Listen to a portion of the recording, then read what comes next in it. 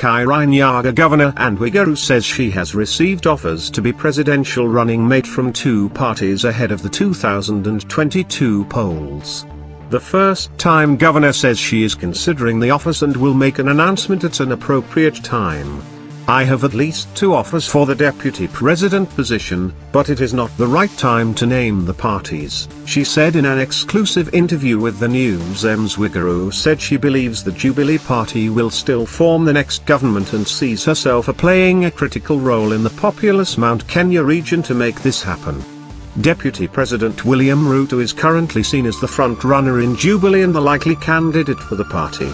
There is also another splinter group that wants to stop the deputy president and is likely to either team up with the opposition party or form a third alliance to wrestle Mr. Ruto out of the presidency.